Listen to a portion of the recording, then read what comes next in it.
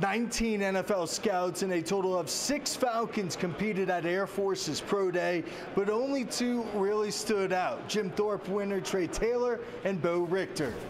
My ceiling is a lot higher than people think. There's a lot of room for me to grow. I knew, I had goals for times and jumps and leaps, and so I made a lot of those goals happen. Richter's film doesn't lie, with 10.5 sacks last season, but neither did his Pro Day numbers. Before tweaking his hammy, Bo had ranked first amongst linebackers who competed at the NFL Combine in the vertical jump and also the bench press. Pulled my hamstring on the first 40.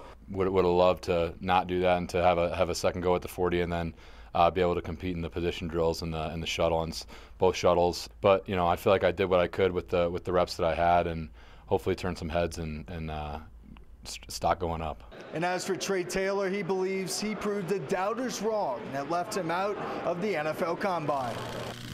They had a lot of question marks about me.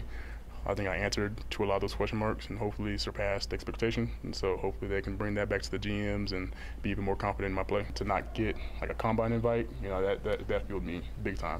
So that just helped me put in even more work than I was putting in, and I'm happy with the results. Trey hopes to become the first Air Force defensive back ever selected in the NFL draft, and both Trey and Bo hope their names are on this board come next fall. At the Air Force Academy, I'm Corey Roldan, KKTV 11 Sports.